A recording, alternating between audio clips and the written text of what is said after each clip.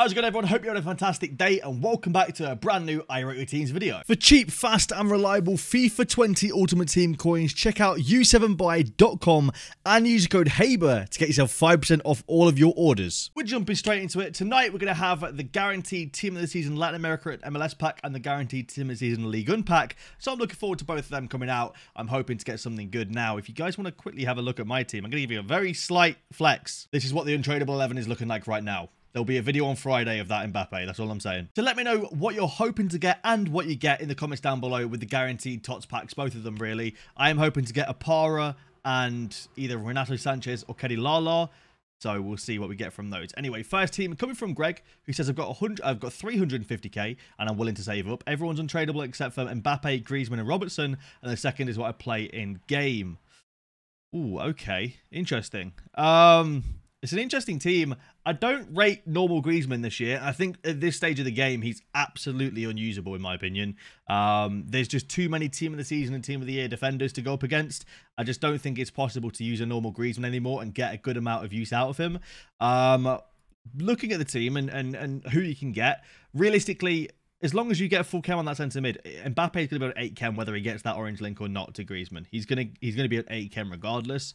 So really thinking about players you can get in terms of cams, it's kind of difficult because there's not that many amazing Barcelona cams. There's Messi, his central cards, and then there's Griezmann, and that's about it. You could play Vidal on 8 chemistry and get yourself a Spaniard. You could go with, for example, like a Tots Santi Cazorla. He'd be on 8 chem as well, though, but he'd get the strong link from Guardiola. What else could you do?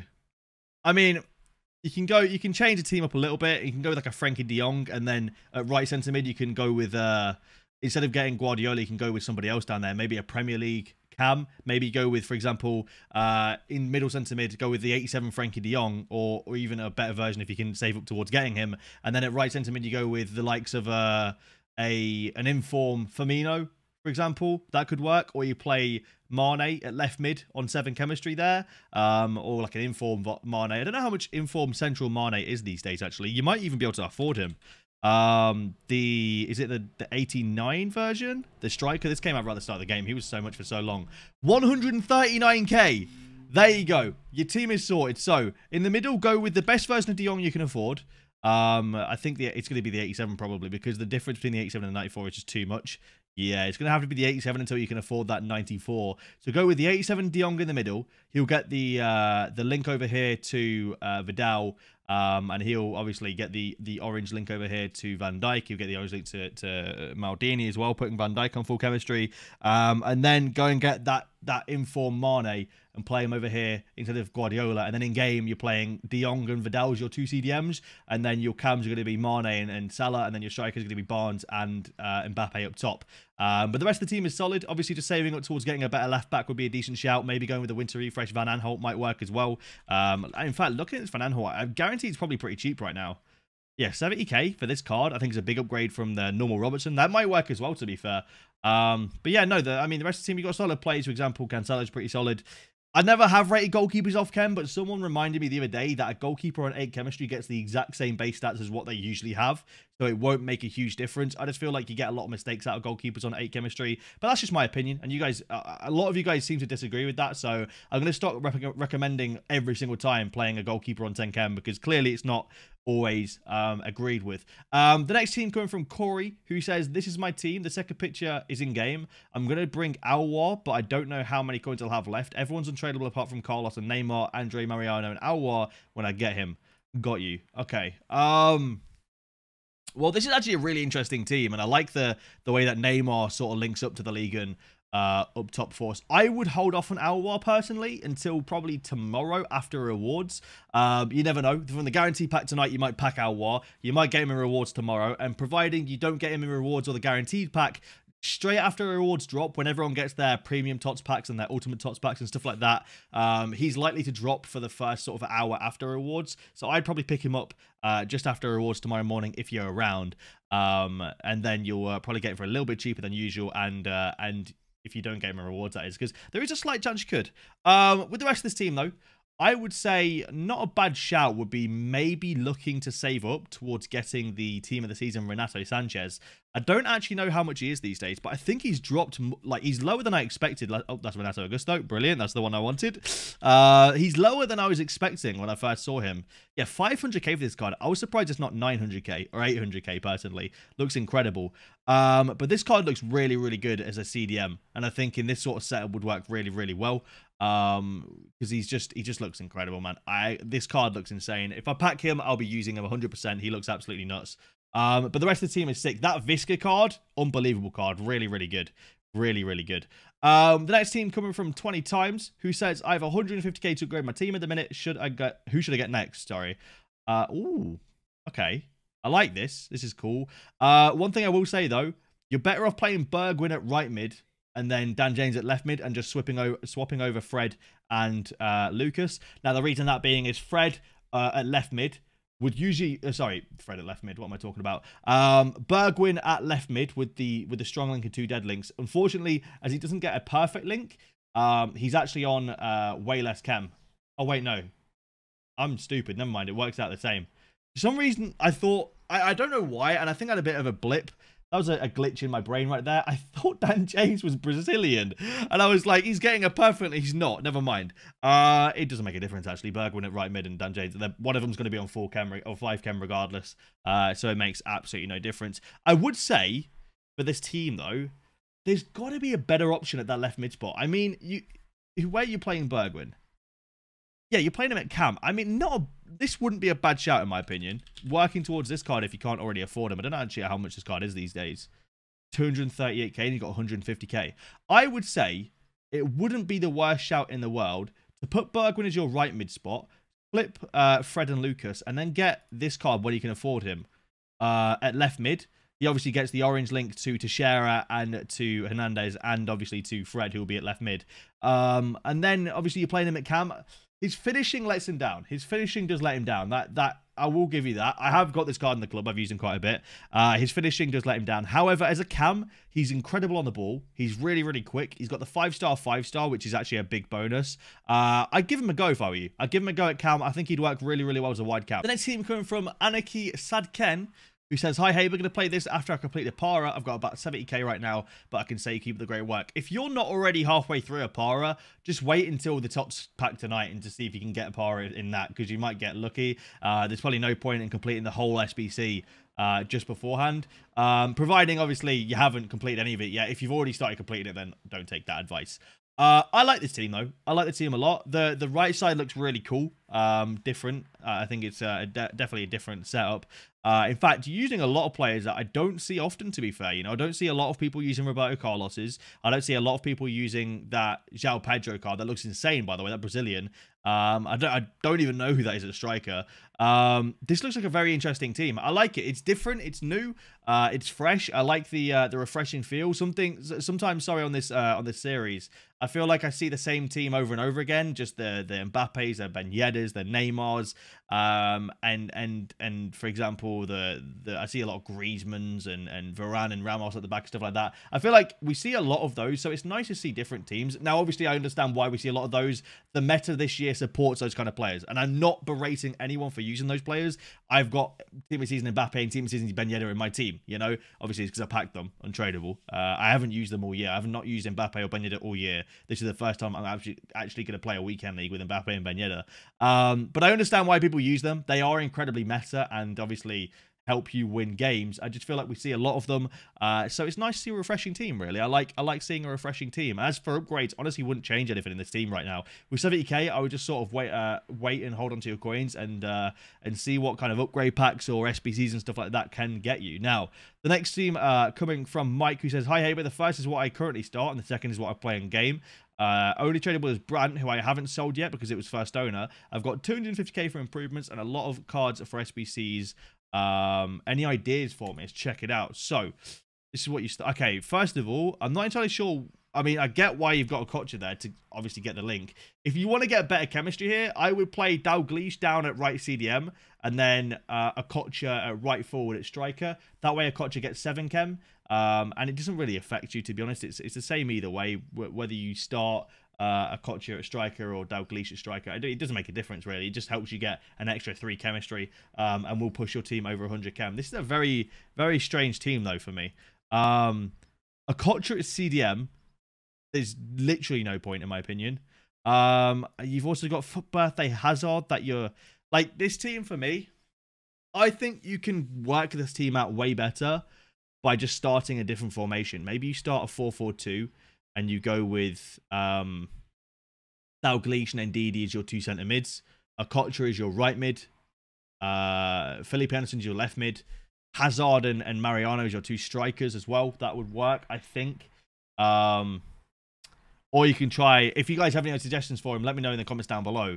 I'm very confused because you have some great players.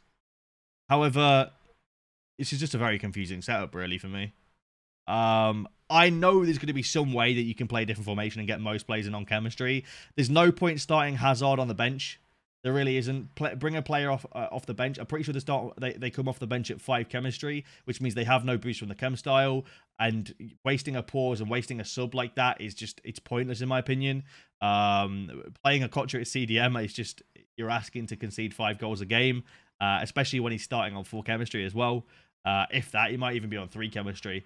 I definitely know there's a way you can start this all on full chem. Maybe have a fiddle with it yourself. Check the comments, see what they think. And we'll see sort of what happens there. Because even starting a 4-3-3 flat, I think would get a Kocher on more chemistry. But obviously, the link with Ndidi. Yeah, this is a tough one. But I know there's definitely a way to get more chemistry. As for actual upgrades in the team, a Kocher's got to go. A Kocher has got to go straight away. I also think that Mariano is probably not the best at cam. I would actually put Mariano at striker and Hazard at cam there. But apart from that, I mean, the team is really good. I mean, you've been very, very lucky in your packs to get Prime Dalglish untradeable, Prime Hazard, sorry, for Birthday Hazard untradeable. You've got some great team of seasons in there untradeable as well. I think you've done very well in your packs for sure. The next one coming from Jay Honsey, who says, "Hi Ryan, the tradables are Nabry and Sommer, the rest are untradeable. I've got 200,000 coins for improvements. Wouldn't mind making a few adjustments. Love your videos, keep up the good work." Thank you very much, bro. I appreciate it, dude. Nice team.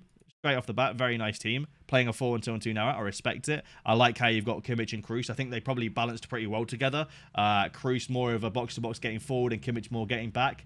I also thought, by the way, and this is something that I will definitely quash right now. Kimmich has high-low work rate, and I thought that would be a problem for him at CDM or centre mid.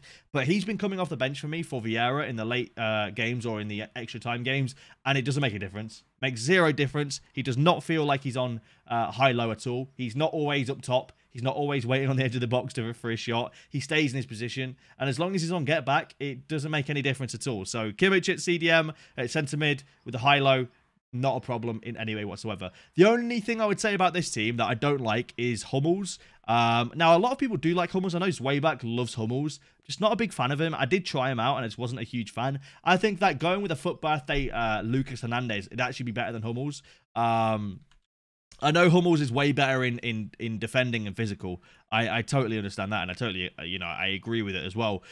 This card, however, in my opinion, is just a little bit better. He's better on the ball. He's better in terms of, he's a bit more nimble, a bit better at turning. And I think that with the better pace as well, you'll find that you won't be caught out as much with fast strikers as you would maybe with Hummels. Apart from that, though, I think the rest of the team is great. I think it's a really cool team. I like it a lot, definitely. The next one coming from River, who says, just looking for a rating out of 10 of my team, compared to when you reviewed it last. I had Kaka at CDM, if you remember. The first is my team now, and the second is how I play in game. I sold all of my tradables and bought Vendel, just like you suggested. Thank you. I do remember it, yeah. Let's check it out now and see what we're looking at now. Okay, so in-game we're playing this now. I respect it. It's definitely an improvement, in my opinion. Rating out of 10. I would give this team a solid, I'd say 7.8 out of 10. I know it's really random. I think that the same thing with Hummels, like I just said last time. I know he's got a shadow on, which will obviously improve his pace and stuff, but I think it's the same thing as I said last time. I think your strikers, perfectly meta, perfectly usable, good cam. Your midfield is a little bit too attacking for my liking. I like to have one more defensive and one more box-to-box.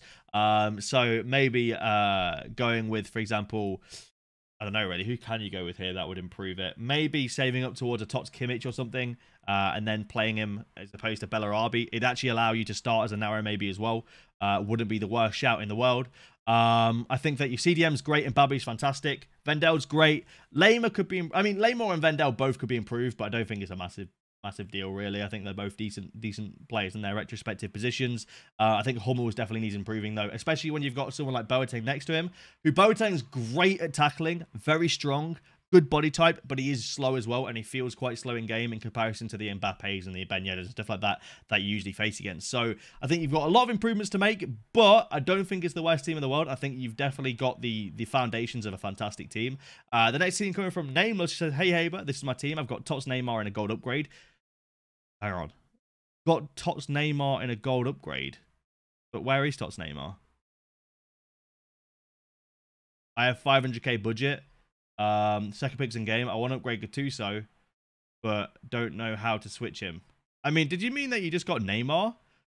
Okay, well, if you got TOTS Neymar, where is he? Why are you not using him? All right, I need proof. If you did, though, GG. I mean, even if you got normal Neymar on a gold, that's still a GG. I would say with this team, with 500,000 coins, I would probably say, first of all, I will play Son at striker and Del Piero at cam, definitely. Son is way more suited to a striker. I think he's a little bit clunky in game for a cam. I would also say that potentially Sol Campbell could be upgraded, or Gattuso, whichever one you think is worse in game.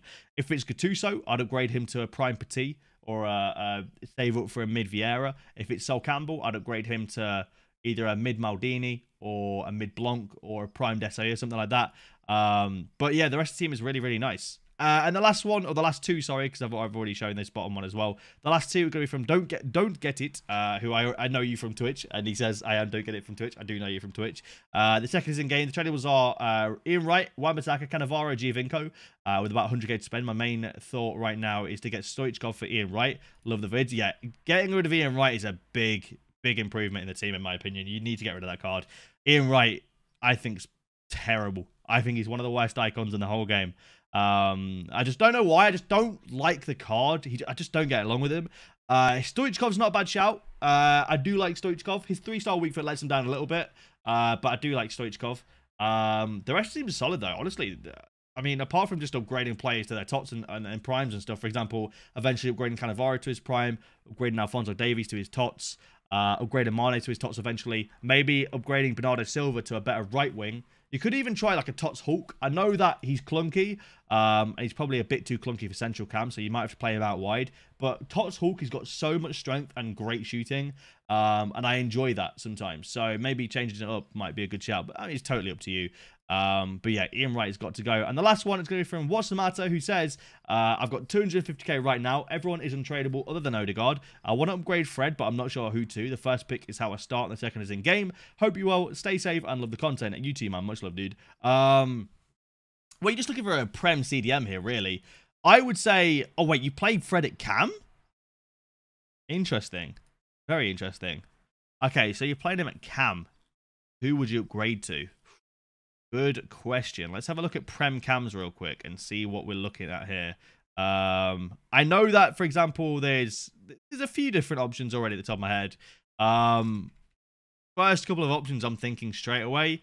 Obviously, there's James Maddison. Now he's got I think it's a headliners card. It's not the worst in the world, but I don't think you're here to get an upgrade of James Maddison in your team. You can go with a Brazilian or I mean, play a Brazilian off chem. I'm not sure really. Who would I go for? You could maybe. Oh, hang on. You could save up a little bit and get this card, this Alex Teixeira card, because he's really nimble in game and play really well as a wide cam. It's completely how you play the game, though, to be honest. Whether you go with a Brazilian or whether you go with a Premier League player. But obviously, you're just looking at cams, really. And I think you already know that. So just kind of look for a cam that fits the way you play. Luckily, you got two icons around him. So as long as he's either Brazilian or for the Prem, you don't have to worry about chemistry. But yeah, that's pretty much all for this episode. If you guys have enjoyed, please leave a like down below. Subscribe to the channel if you guys are new around here. Thank you all for watching. Thank you for submitting your teams. I've got crazy hay fever right now, so apologies if my eyes are red or anything like that. I've been rubbing my eyes a lot and stuff like that, so I do apologize for that. But thank you all for watching and supporting the channel. Much love, everyone. Stay safe out there, and I'll see you lads later.